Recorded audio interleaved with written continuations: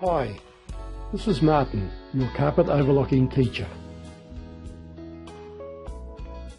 Okay, today we're going to show you why you get hairiness on the edge of your carpet.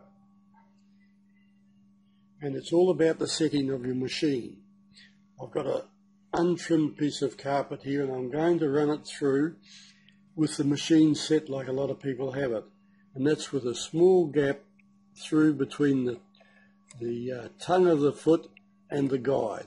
That small gap is what gives you the airiness. So we'll just run this through.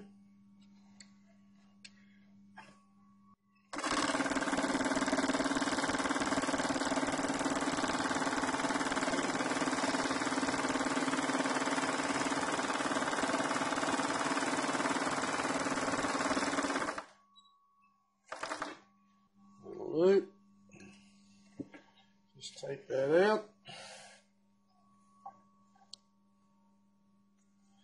And just see how we've got a hairiness along here, and that's because of the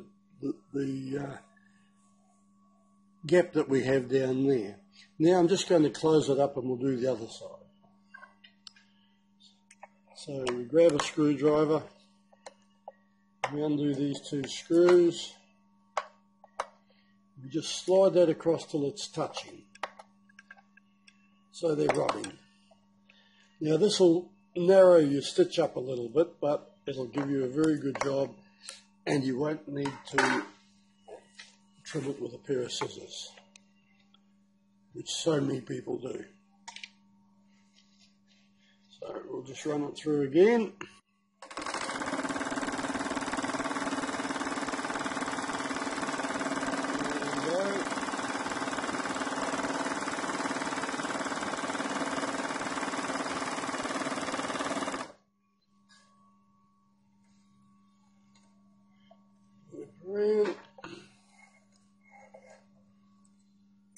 Cut it off, and look at the difference between the two of them. That one, there's no hair hardly at all coming through, and this one's quite hairy along here, and it's all the setting on that piece of equipment.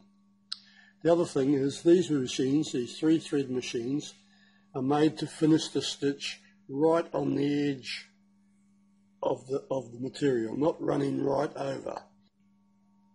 Now, remember what we've done? We've run it through with the little bit of a gap, and what that little gap does is it allows the pieces to come through while it's stitching. Then we've closed it up and we've run it through on this side, and we haven't got that problem at all. So I hope you find that successful.